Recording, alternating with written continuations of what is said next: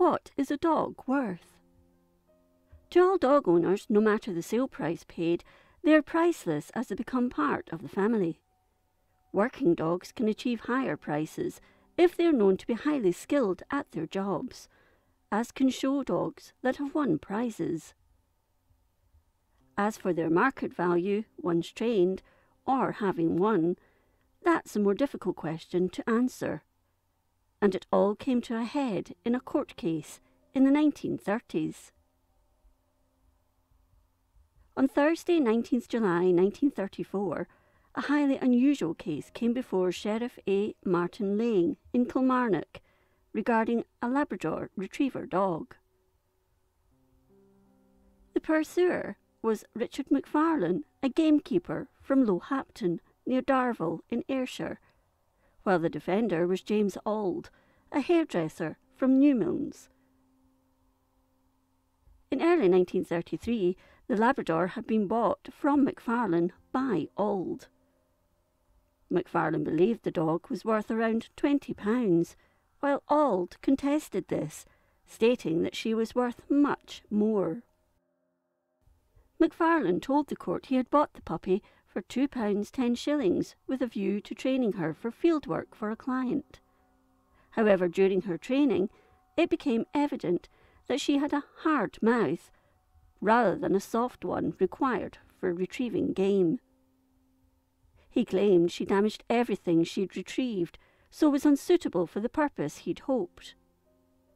He then decided to sell her to Auld, which he believed was in the March or April of 1933. Since the action had been raised, he had seen her and estimated her value at around 12 guineas. He thought £14 was too high a price for a trained female retriever, claiming prices had slumped by half over the previous 4 years, following the Wall Street crash in America.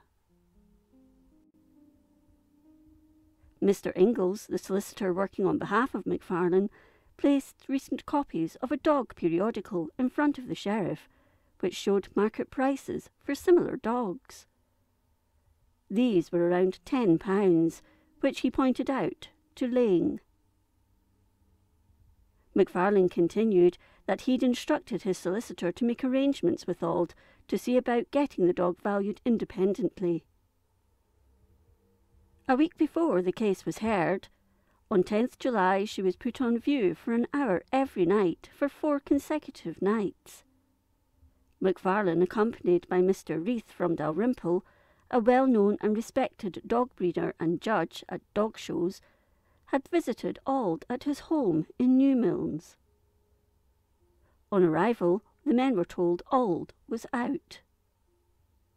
A lady at the house then showed them a Labrador retriever dog, but he claimed it was not the one in question.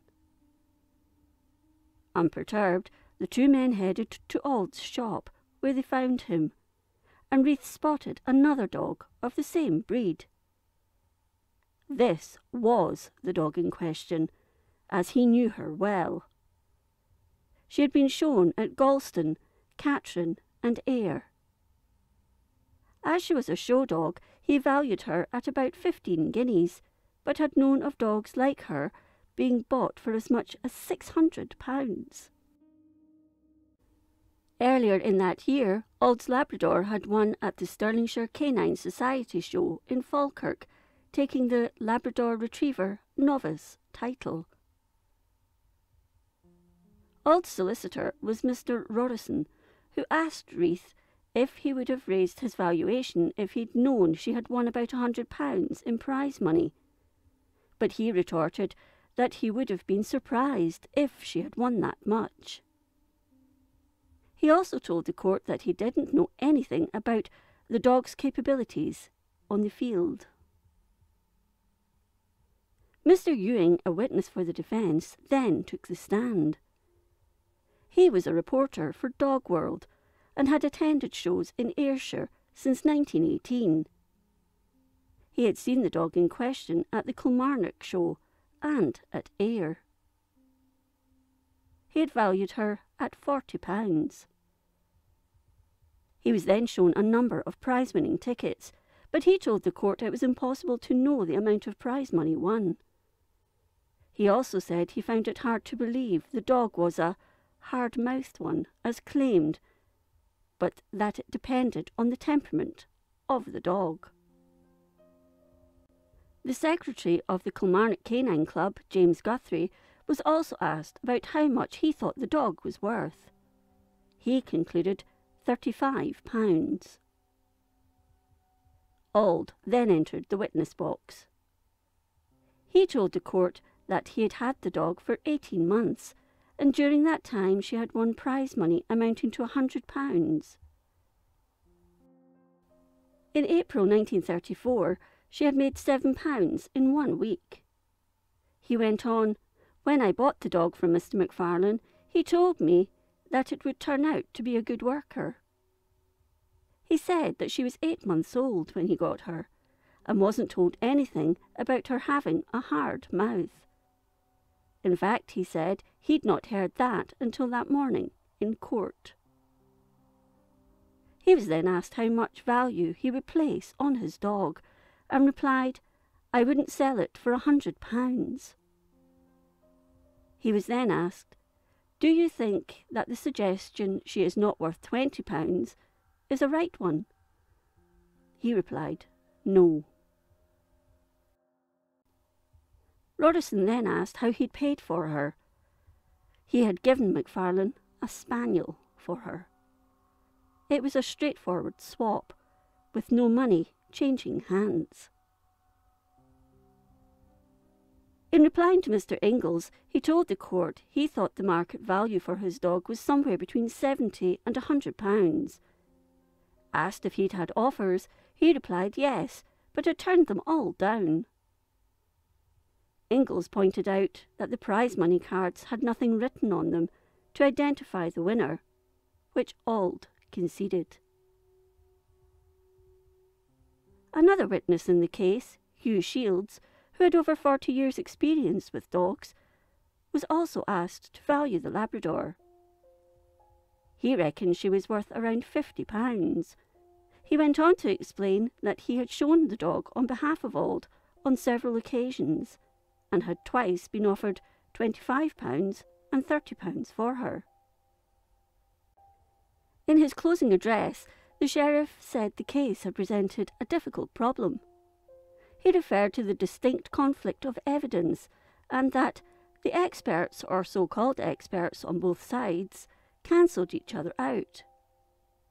He said that, as in the cattle and horse markets, large sums of money can be paid for any animal, but that this case did not follow the usual rules. He went on that the best way to get a valuation for her would have been to have her publicly auctioned, as that would have satisfied the court. That not being the case, his attention turned to the market prices available. He told the court that he had no doubt that Auld really did believe his dog was worth £100, but that is where sentiment comes in. He went on, "I have a Cocker Spaniel, and I did not pay anything like £100 for it. But I would not sell it for £100. He said it was the market value that mattered in this case. As for the prize-winning tickets, Lane wasn't satisfied with them as evidence towards the dog's value. In conclusion, the sheriff declared that, in his opinion, the Labrador couldn't be valued at any more than £20 on the open market, and as a result, the dispute should go to the Small Claims Court. The case was settled, and Auld went on to show his Labrador all over the country, winning many prizes.